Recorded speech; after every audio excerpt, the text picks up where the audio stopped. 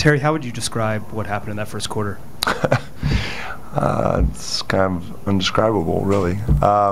Look, they came out really energized, focused. I mean, they showed their championship pedigree, and we were slow to react to it, and we just couldn't get it going. And you know, we didn't play nearly as well as we needed to, and they showed why they're a championship team.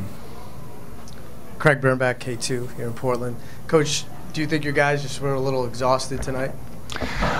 Oh, I don't know about exhausted. Certainly a slow start. It's hard to be exhausted in the first quarter. You know, it's playoff basketball, and I don't know if we let up after having a good game in Game 3. It's hard to say, but I think it was much more about them and how good they are. And you know, obviously we didn't play as well as we needed to, but I wouldn't use that as an excuse.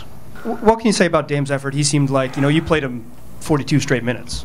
You know, Damian competed, and I think he showed today what makes him a special player. He's he never stopped competing. You know, one of his best attributes is his will and his willpower, and I thought that showed tonight. And we needed him.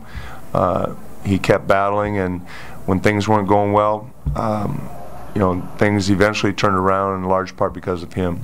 I know it just ended, but with the season, considering where you guys were before the All-Star break, will you still walk away from this season and you know, be happy with especially the second half?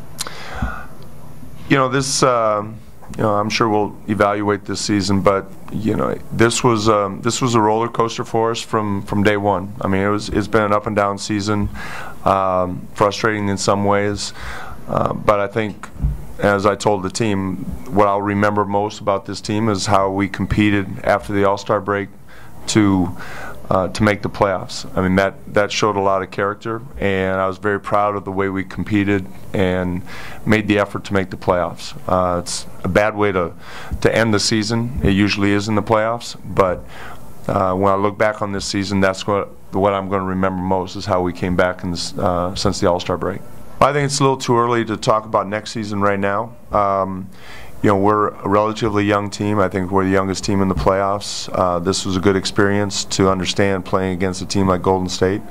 You know, Neil has done an outstanding job with the roster every offseason, and I'm sure obviously there are always changes going from one season to the next, but you know, a lot of our growth is going to have to be internal, and the players on the roster now need to continue to get better as they have.